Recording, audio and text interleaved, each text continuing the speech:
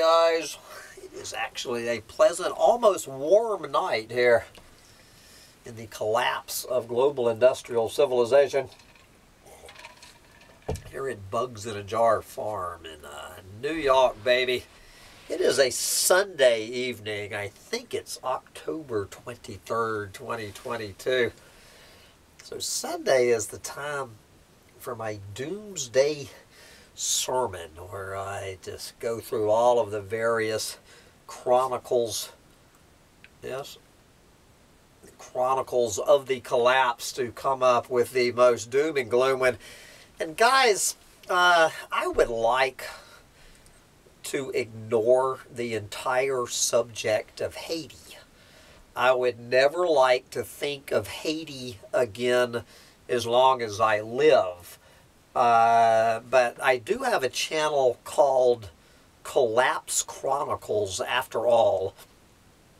And how can you chronicle the collapse of global industrial civilization, planet, society, talk about Mad Max and all the rest of it, and just pretend like we don't have the poster child of what collapse looks like right here off the coast of the good old United States. You do not have to go, good Lord, to Lagos, Nigeria, or where else, Jakarta, Indonesia, somewhere in Bangladesh to find it. You go just a few miles off the coast of Florida to find the poster child of it. So I'm going to try to make this, well, obviously I will be revisiting, but what I like about this sermon is it's written by a fellow, it's written by an author. You might recognize the name Mitch, how do you pronounce his, A-L-B-O-M, Mitch Albom. I think he's best known for writing Tuesdays with Maury. Anyway, he's an author based out of Detroit. Now, we could probably make the same, almost the same sermon that Mitch could write about his hometown of Detroit or Baltimore or Flint, Michigan or Jackson, Mississippi. But anyway, Mitch has the questionable honor on his resume. I guess he works at he's involved with this orphanage down there in Haiti, a Haitian orphanage. Good Lord, he spends 4 days a month down there. You know, actually he travels to Haiti and works at an orphanage in Haiti. I don't know why this man is such a glutton for punishment, but it's nice to have a first-hand report of what it looks like in Haiti. I don't know how much longer. I'm surprised that there's still flights in and out of that cesspool down there. I can't believe that you can still get a plane into that pit. Maybe he flies into the Dominican Republic and takes his life in his own hands and goes over next door. Anyway, so we're going to hear from Mitch today for today's Doomsday Sermon, called "The Horrors of Haiti Today Are, Sadly, Very Believable." Is anybody wanting a snapshot of what you know, this planet is heading into over over the next few, hell, I used to say decades, but I don't know anymore. And I used to say Lagos, Nigeria. But I think half of Haiti would love to be in Lagos, Nigeria tonight. So anyway, Mitch is looking at this word, which I have to admit, I am trying to train myself not to use so much the word unbelievable.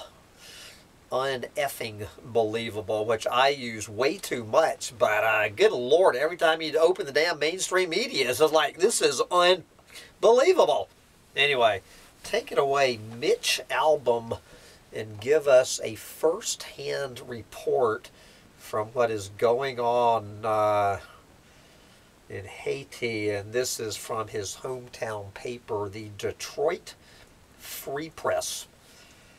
Dateline, Port-au-Prince, Haiti. It's unbelievable. We say that all the time. These gas prices, they're unbelievable. This inflation, it is unbelievable. The divisiveness between political factions, it's unbelievable. The word itself suggests the situation has reached its furthest degree of insanity. It can't get any worse. But things can always get worse. Consider what's going on here in Haiti. Here in Haiti, where they don't use the word unbelievable, because every new day brings a previously unimagined degree of suffering. The government has cratered. Some 200 gangs have seized control. The nation has come to a near standstill. There is no fuel. Food and water are hard to come by. Schools are closed. Businesses shuttered. An estimated 1 million people are starving in the middle of Haiti's biggest city. As an American who comes here every month to operate an orphanage, I find myself at a loss for the word that would truly describe the current situation. And he is an author after all. We have had to close our schools because teachers can't get there. We have to buy water in plastic bottles if we can find them, just to let our kids drink. We are in the heat and the dark much of the time because we cannot operate generators without fuel. And of course, the reason they need to operate generators is because the power grid has pretty much shut down in Haiti for all intents and purposes. We have a child with tuberculosis who has been bounced from place to place because the hospitals here cannot function.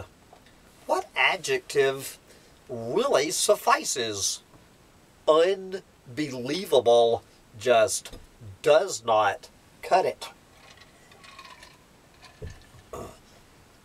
Lawlessness and despair reign supreme.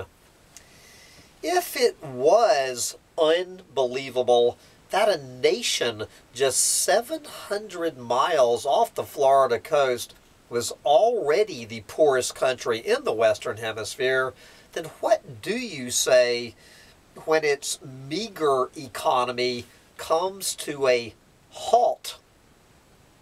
Then he has links to all of these. With every one of these statements, he links you to anybody wanting to look like what's heading to a city near you. Can go on any of these links and just get deeper and deeper into this cesspool. If it was unbelievable that fuel had to be subsidized by the government just for citizens to be able to afford it, then what do you say when gangs overtake the fuel terminals and nobody gets any fuel at all. If it was unbelievable that during shortages you sometimes had to pay $10 a gallon for gas on the black market, what do you say when they now want $50 a gallon, meaning, you know, the gangs that have taken over the fuel terminals, $50 a gallon.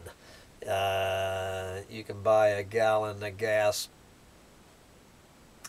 If it was unbelievable that the gangs in Haiti became more powerful than the government, what do you say when the government uses those very gangs to rough up their dissenters, which happens all the time?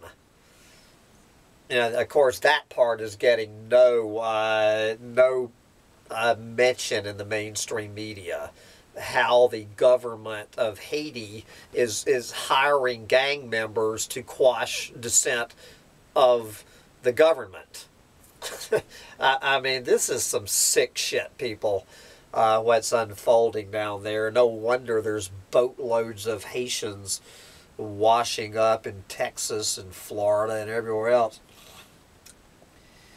If it was unbelievable that you could not go out at night for fear of violence or kidnapping, then what do you say when you can't go out during the day? If it was unbelievable that hospital care in Haiti was limited, remote, and out of reach for most citizens, what do you say when the hospitals must close down because their staff can't get there, and now cholera is spreading? Yep. If it was unbelievable that there is barely a paved road outside of the city of Port-au-Prince, then what do you say when those paved roads are blockaded by downed telephone lines, chopped trees? I didn't know there were any trees in Haiti big enough to fell across a road. Chopped trees or old cars choking off any traffic and subjecting the rare brave driver to potential attacks. If it was unbelievable that gang members randomly shot their enemies in the street, then what do you say when those same gang members rape young girls atop the corpses of their dead relatives, which is being reported now throughout Haiti? What do you say when gang members rape young girls atop the corpses of their dead relatives? Well, I can think of a few things to say, but is Collapse Chronicles still a family channel? One more. If it was unbelievable that the Haitian president, and I have no idea how to pronounce this guy's name, Jovenel Moise, was assassinated in the middle of the night in his own home, then what do you say when that murder has still not been solved more than a year later, and a chief suspect is the current prime minister? Now, a lot of people I know would say it is the American empire at work. I don't know who killed the guy, and I really don't care. Okay, I am a chronicler of the collapse. You can sit here and play the blame game. It's the Clinton Foundation's fault, as much as it's Bill and Hillary Clinton's fault that Haiti is in the shape it's in. It's their fault. Bill and Hillary, it's your fault. It's the evil American empire's fault. We all know whose fault it is. That's why we don't need to play the blame game. Anyone with a brain knows whose fault it is. So, can Haiti even be saved? You see where this is going. The combination of dysfunction, violence, poverty, starvation, disease, corruption, and don't forget, finger pointing, have driven Haiti to the brink of absurdity. You keep thinking something has to change. How long can a nation go on this way? Of course, he never mentions environmental destruction, overshoot, overpopulation. None of that is mentioned anywhere in his combination of things. You know, the word breeding is never mentioned. The combination of breeding, dysfunction, violence, poverty, starvation. Let's see. Anyway, I think we get it. A Haitian child who was never born cannot be raped, cannot starve to death, cannot even become an orphan. A child who was never born will never end up in an orphanage. And I would like to see, and we're going to take a break, population of Haiti in 2010, you know, after that big earthquake. Okay, there were right at 10 million people in 2010. So they remember that big earthquake that killed 100,000 people and made 1 million people homeless. Let's look at the, so what is it now? It was 10 million. I'm actually kind of surprised that it's only 11.7 million. I'm somewhat surprised that only 1.7 million children have been born in the last 12 years in Haiti. 1.7 million people born in Haiti.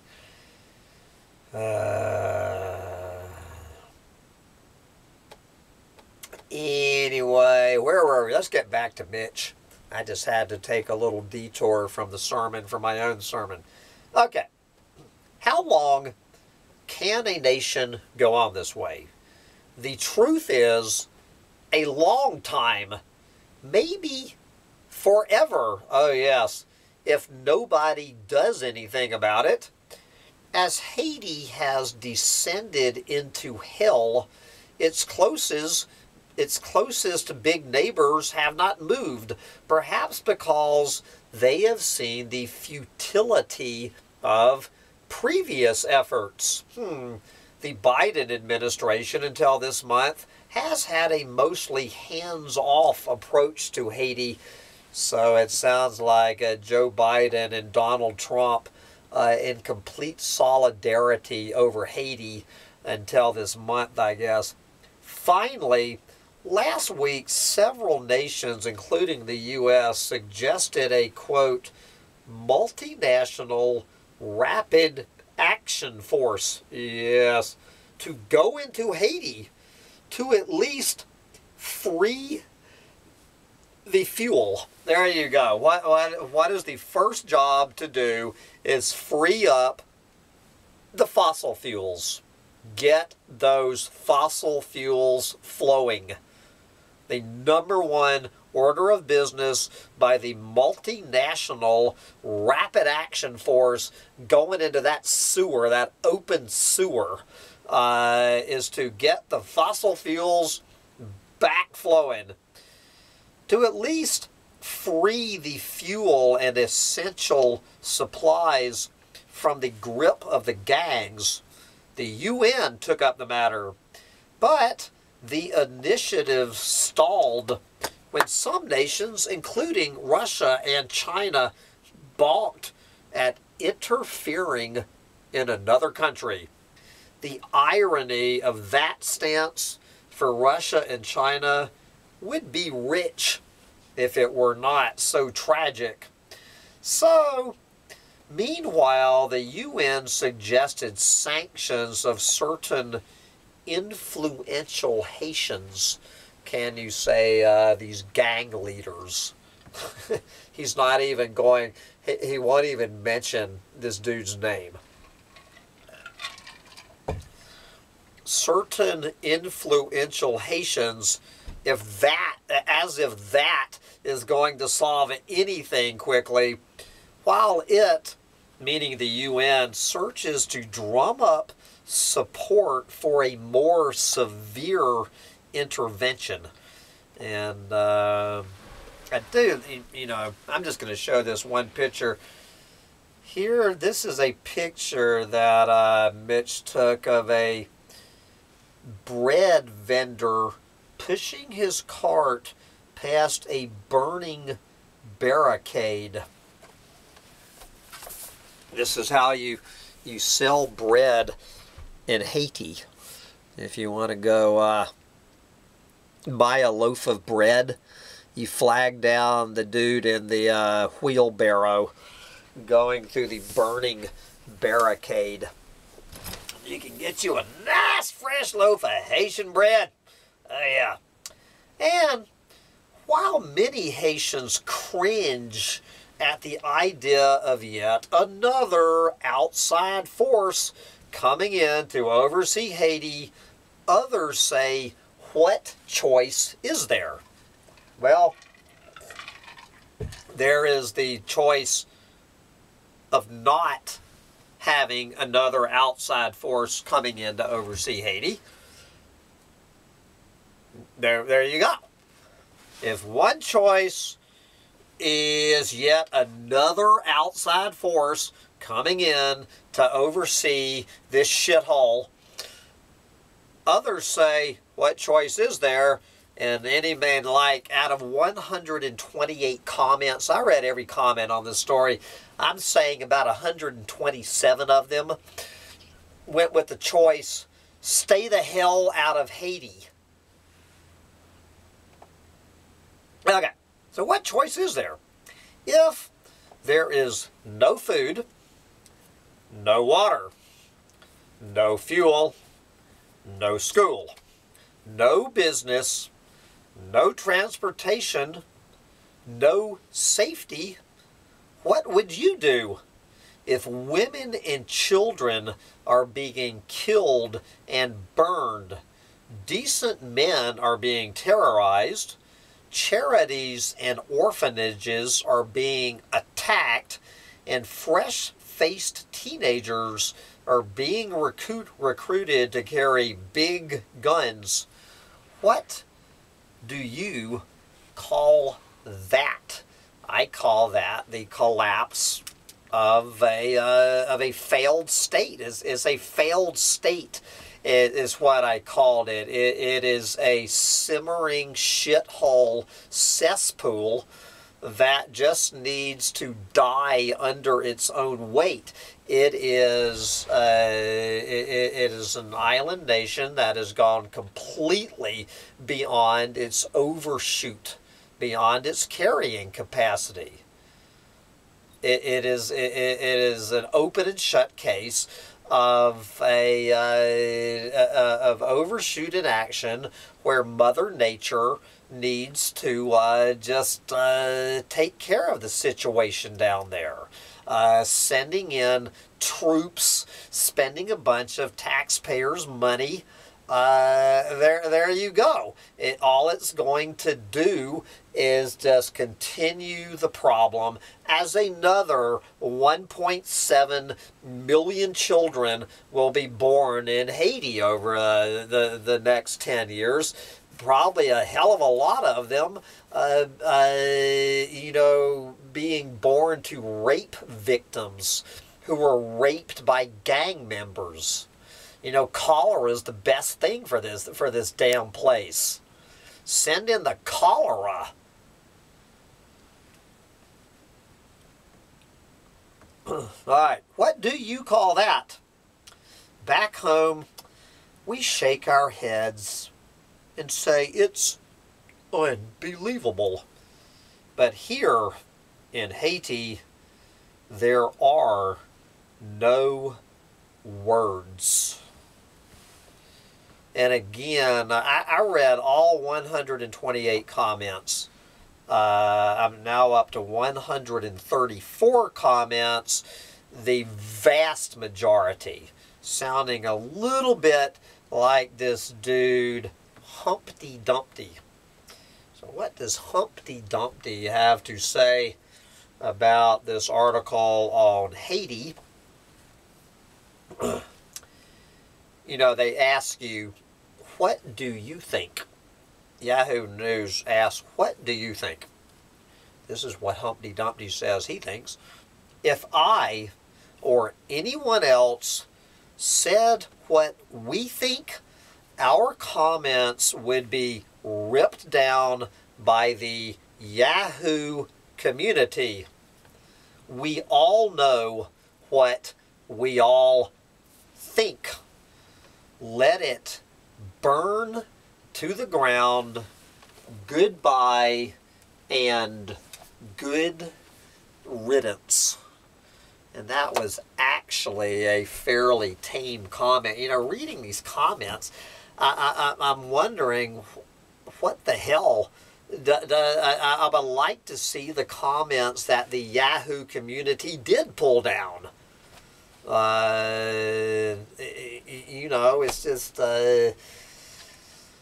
anyway, I'm just here chronicling the collapse of a planet, and amen to brother Mitch Albom, and where that dude gets the stomach to keep going back down there, I have no clue. If you really want to see the most heartbreaking YouTube video you might have ever seen, go on the link, you know, when it talks, there's a link to his orphanage, and you go over there to his website down in that orphanage, and you look at that YouTube video, which was, I guess, came out before all of this latest shit hit the fan. But anyway, I'm going to wrap it up here because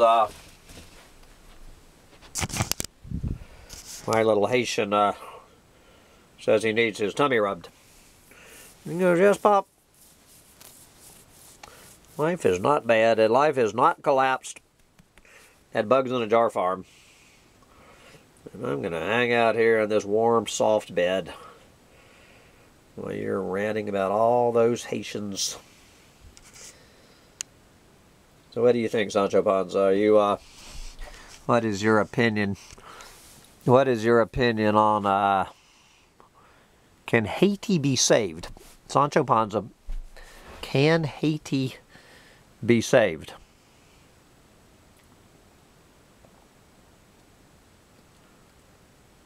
I think Sancho Panza's opinion on the matter, can Haiti be saved, reflects the other 133 comments on this story. Get out there and save Haiti while you still can. Bye, guys.